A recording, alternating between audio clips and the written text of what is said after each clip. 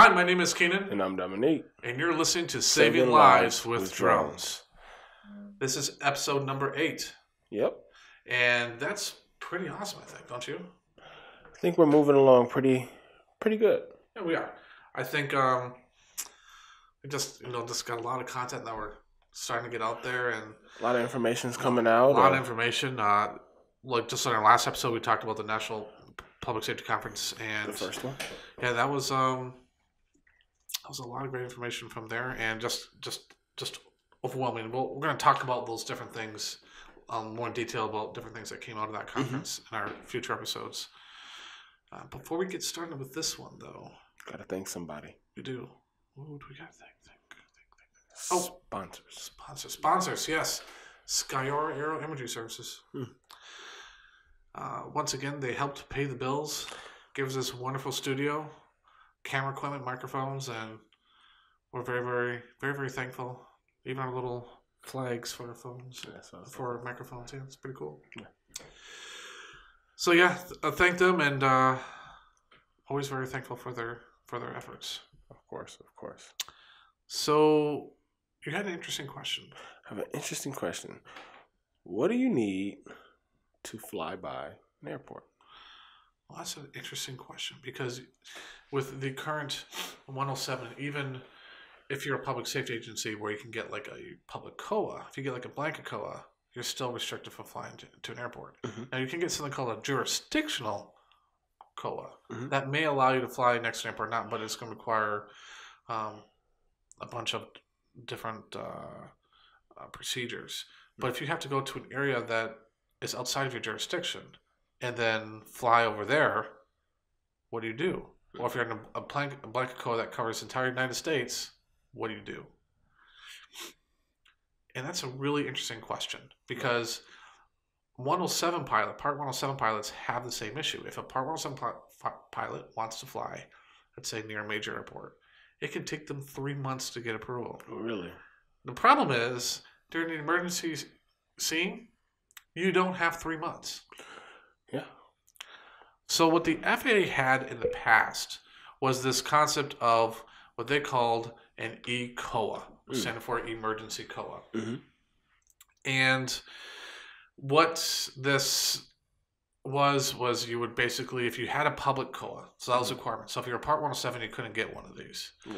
If you had a public COA, you can go ahead and make a phone call and get special permission and talk to the control tower. And within, the idea is like they basically say within an hour, they would get you this e-COA, which even that can be too long. Yeah.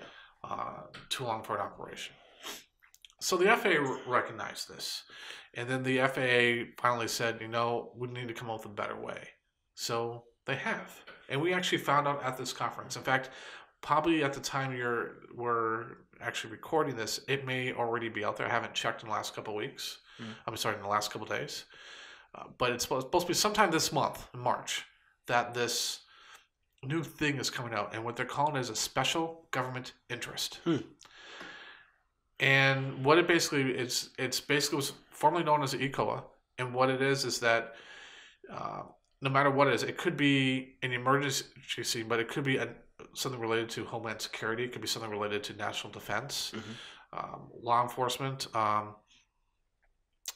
some type of critical infrastructure. And basically says, you need to fly a drone in something that is, let's say, near the White House. Right. Let's say there's a legitimate reason to fly near the White House. You can't do it right now.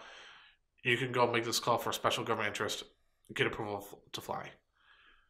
There are some catches, though. First of all, the one good thing about it is that you can be a public or civil operator and get this approval. Okay. As a public entity, you just basically, because you're a public entity, and if you have the right to fly there, that's the key thing, right? You can get that approval. There could be stipulations from the airport. Let's say there's a downed aircraft.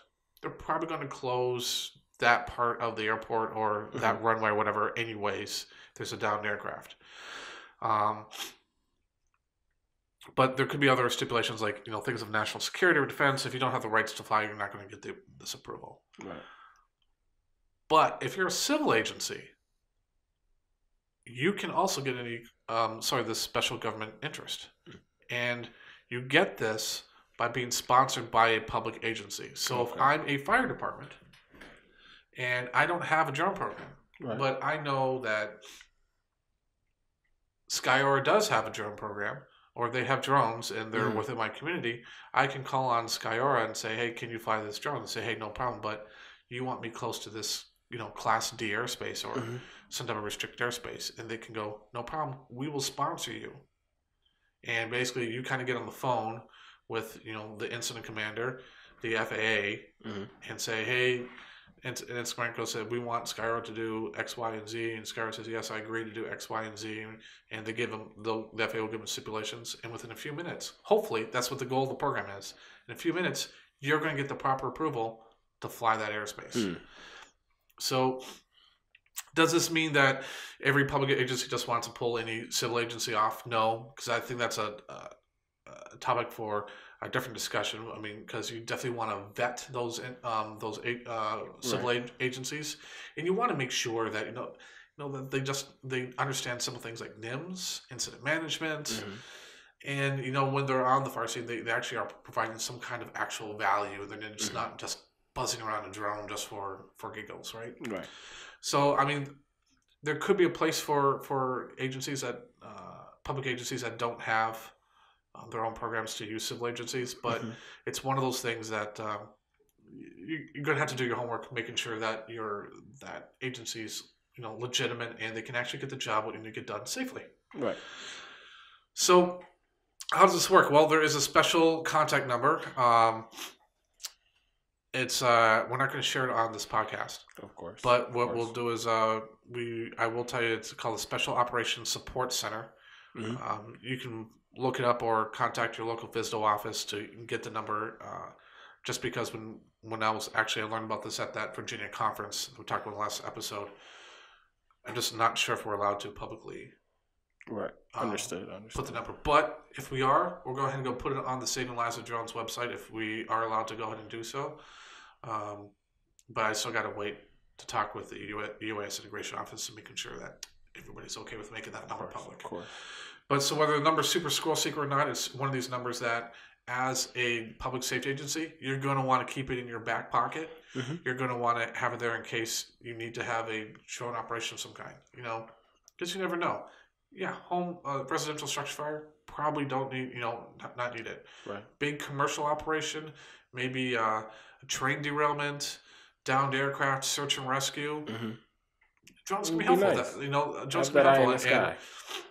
And, again, make sure you pre-vet out those civil agencies, and I think we should do an episode on that, like what it takes actually. I think it would be very helpful. Yeah, I think what are the things you're looking for in a civil agency to make sure that can actually provide value on the public safety scene.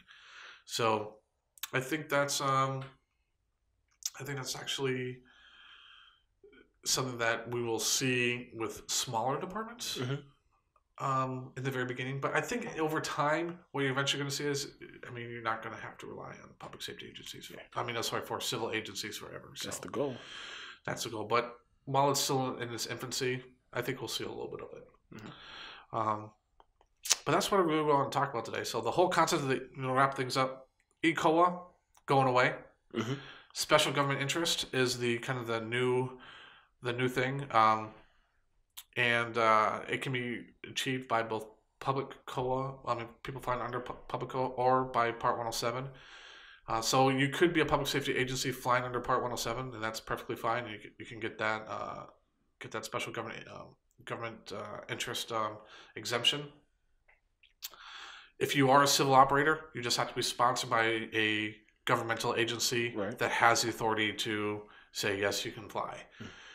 That's going to be the key thing. And again, if you're a government agency, you're looking at a civil operator, make sure you go ahead and vet them out ahead of time. So with that, I think we should wrap up this episode. A lot of information, but yeah. A lot of information. So with that, this was Keenan. And I'm Dominique. And this was Saving Lives with Drones.